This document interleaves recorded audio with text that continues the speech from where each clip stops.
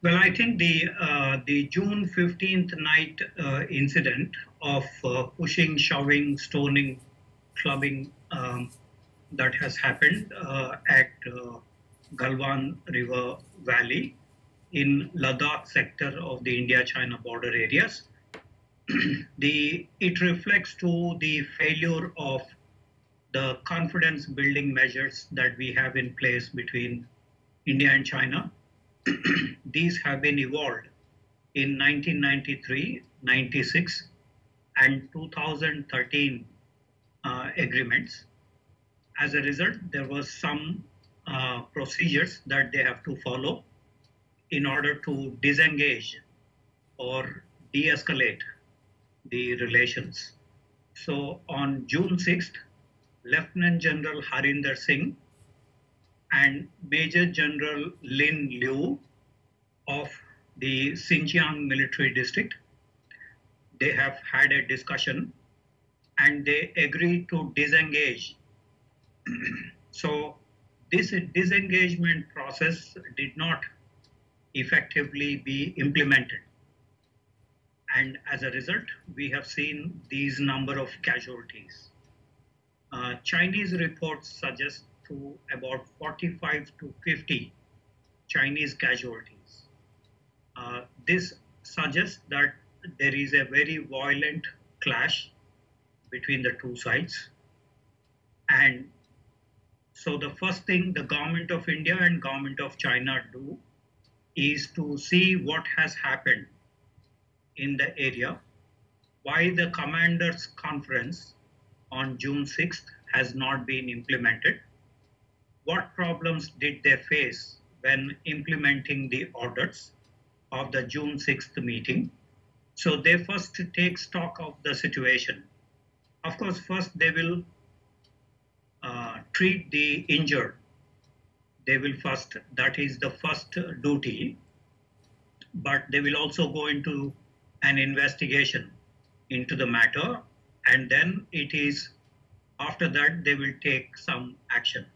We do not know what exactly is the action, but yesterday the Cabinet Committee on Security and the Defense Ministers meeting with the chiefs, Chief of Defense Staff, as well as chiefs of Army, Air Force, and Navy had happened along with the Foreign Minister. So we do not know the details, but they will take appropriate action based on ground reality, what has happened at the different levels. Sir, this clash happened when the de-escalation talks were on. How now with this escalation and deaths on both sides, how will this change things between India and China?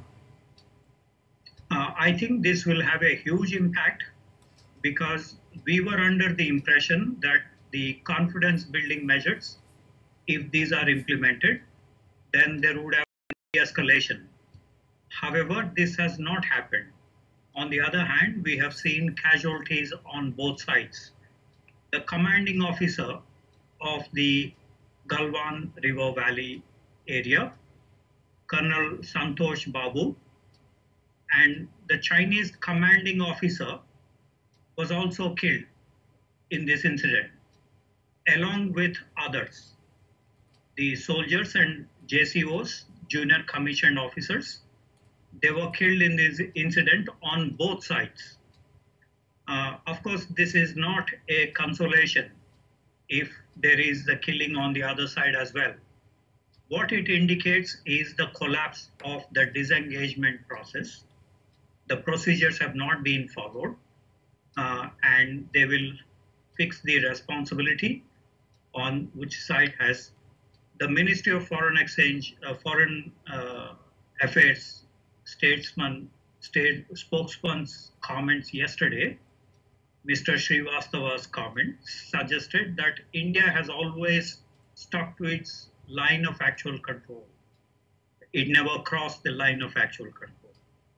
And the violent incident took place because the Chinese have crossed that incident.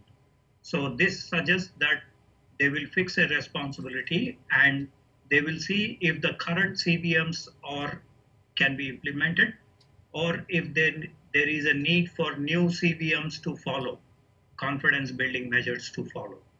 So it is still not clear. We will see based on the ground reality, the ground level forces take action. Sir, after this violence, should India send a stern message to China, or should it still try to resolve things diplomatically and through talks? Because a decision has been taken at June 6th meeting, that is the decision taken at the commanders level to disengage and de-escalate. So they will first have to resolve this and then move to the next stage, whichever is the next stage. The next stage could be diplomacy. The next stage could be war. The next stage could be both sides again meeting at the commanders level and deciding to sort this out. So we do not know. They will take action. They will not tell you first what action they're going to take. They will take the action first and then tell you what they have taken. Sir, the Chinese have built infrastructure along the LAC, and India says that it won't sacrifice even an inch of land. Now, do you think there's a problem with Nepal as well? How do you think this is playing out? Because there's a communist government in Nepal also. This is slightly different, and since there is a parliament meeting on the issue of Kalapani River and the source of Mahakali River is what the dispute is between Nepal, India, China. So they will sort this out diplomatically. And since India and Nepal have diplomatic relations since 1950s, actually through historical period, and both have huge people-to-people contacts. Some 20 lakh Nepalese living in India. They have family connections and others. In addition, in 1951, we have a treaty between India and Nepal.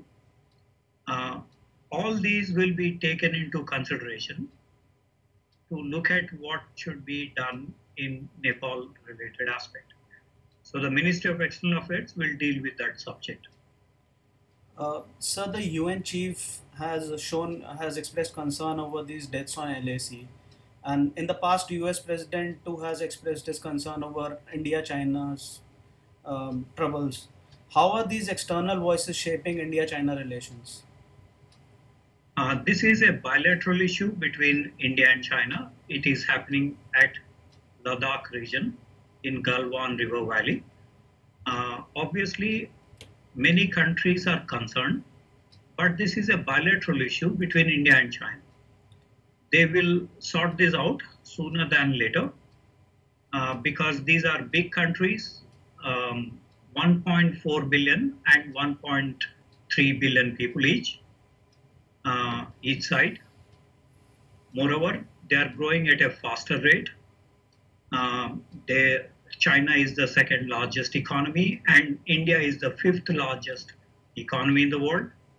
So many countries have concerns on how they resolve because both countries also have a huge military power.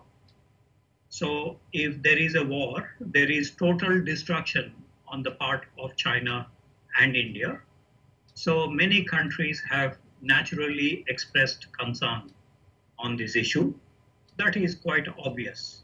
But of course, this will be resolved because the leaderships in China and India are mature enough. They do not need any outside support. So they will sort this out sooner than later. Sir, Indian intercepts have revealed that China has suffered casualties, maybe 40 plus casualties.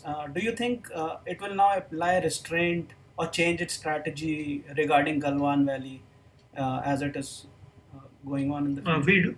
We do not know what the Chinese response will be, but the Western Theater Command spokesperson, Tang Shuli, mentioned in a press meeting yesterday that Galwan always belonged to China.